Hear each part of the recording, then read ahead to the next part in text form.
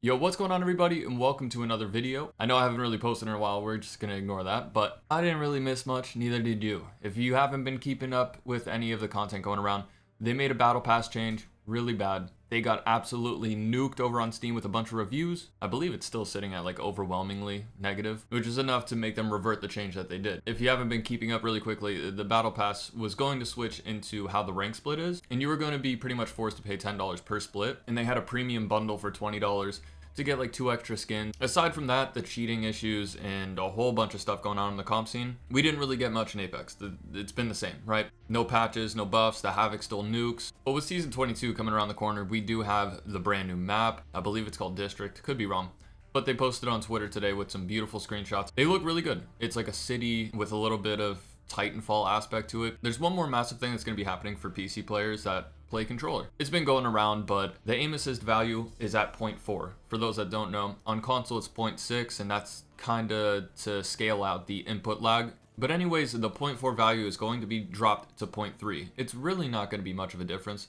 You're going to feel like a little change for the first couple days, but anybody who's played Call of Duty on PC, or quite literally any other game that has controller support with aim assist, right? There's weapons in Call of Duty that they will disable or lower aim assist for, mostly snipers, and that works for X-Defiant as well. And a bunch of other games do this, right? Where the aim assist is lower for certain weapons, higher for other weapons. So knocking it by 10% really isn't going to do much. So if you play controller on PC, don't worry, it's not going to affect you. If anything, it's going to make you a little bit better. I'm not really one for the debate for the M&K and controller. As of the past week, I've been playing M&K on Apex every single stream.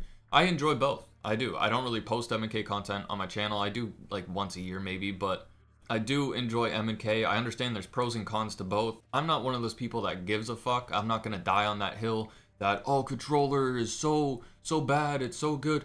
I don't care. Play how you want to play. If you're having fun, that's all that matters. And I know that that's never going to die out. That's always been a thing, but it's just not for me, right? So yeah, Season 22, we have the aim assist change, hopefully a bunch of nerfs and buffs. I'm assuming the Havoc is going to get nuked. Usually what they do is a meta-relevant, super good weapon, like the Havoc right now. They'll throw a recolor like they did for the milestone event that's currently going on for big TDM. And then at Season 22, or the next season comes, they nuke the weapon, which is good. It needs to be fried. The hemlock needs tweaked a little bit, but they always do this: remove 2, 3, 4 bullets, add 2 bullets. And this kind of works for the aim assist thing as well, right? A lot of people on Twitter are talking about like, you should actually fix the directional aim assist instead of just dropping a value, because that's not really going to do much. It truthfully is not. If they want to nerf aim assist, the directional aim assist that you get when you sway your controller past an enemy, they can tune that. But it's EA, it's Respawn, they're lazy. They just drop a value, remove bullets from a mag, add a little horizontal, vertical recoil, and call it a day, right? All the negative stuff aside, the cheating, the battle pass, which thankfully they reverted, and all that to the side, Season 22 is looking pretty good.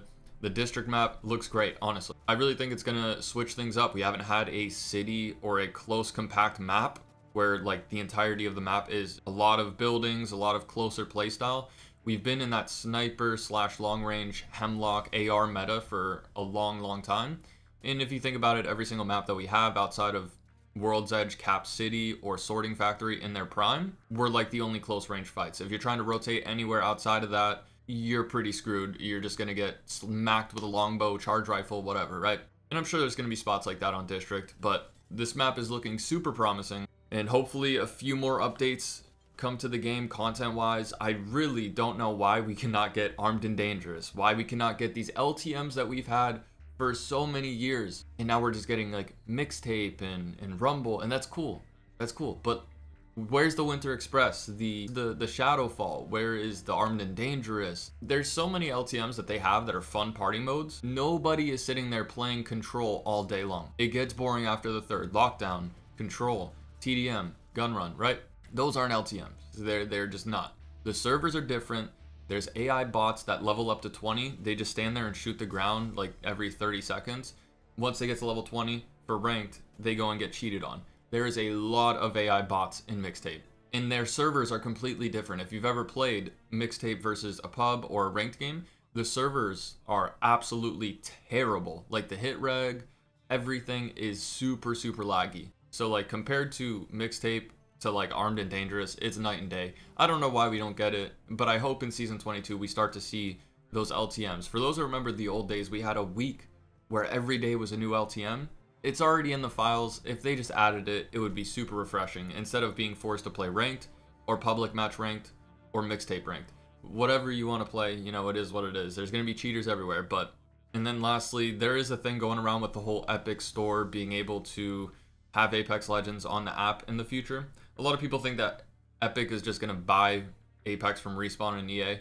I don't necessarily think that's going to happen. They're probably just redistributing the game through Epic Store. So like Epic would get 5 or 10%, whatever it is, 5 or 10% of whatever microtransactions that go through their store versus the terrible EA app that nobody uses, and then Steam, right? I don't think we see a future where Epic Games actually buys Apex. That's just not going to happen. And even if they did, there's only so many things that they can do to fix the game, right? We enjoy the core mechanics of the game, but we need devs that have that passion. We need a team of people that have that passion, that want to make the game the best of its abilities. So most changes like quads and stuff like that to throw into the game, they're good because they're unique. Anything that's unique in Apex is usually good because we're so used to the just stale nothing except for microtransactions. So let me know what you guys think in the comments below about the aim assist, season 22, what's going on with the battle pass, cheating issues and everything like that. Let me know what you think. Are you excited for season 22? Are you going to be playing the district map or no? I know a lot of people have moved on from Apex. I do not blame you. I've been playing Clone Hero, Pokemon, Skate 3, Session. I've been playing a lot of other games, so I'm right there with you. With that being said, I hope you guys have a great rest of your day, and I will see you in the next video.